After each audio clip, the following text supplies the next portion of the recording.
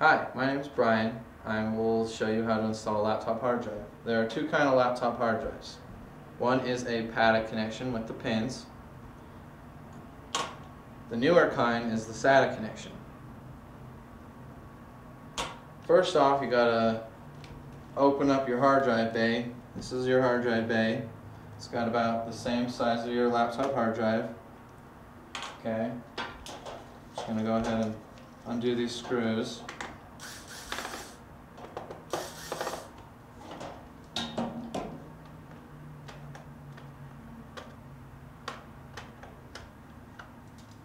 Okay, two more screws holding in on the laptop hard drive.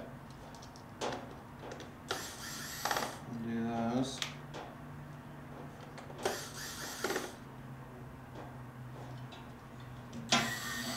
Okay, at this point you can just slide it out. Okay, it pops right out, like so. This is what's called a hard drive caddy. Okay, it keeps the hard drive in place so that if it drops, it's not shaking all over in your laptop. Basically, you have to undo the screws on your caddy.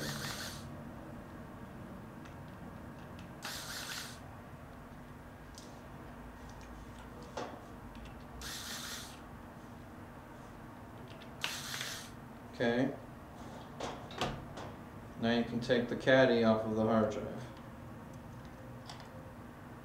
Like so.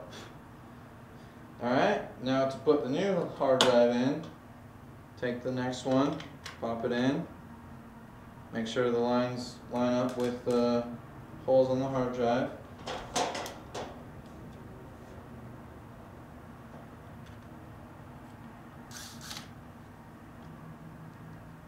Screw them all back in.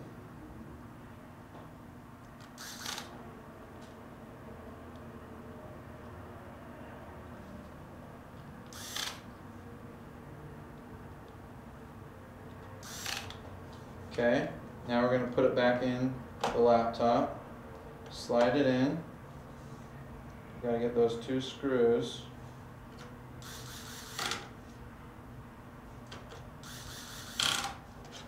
pop the plate on, screw it down, and that is how you install a laptop hard drive.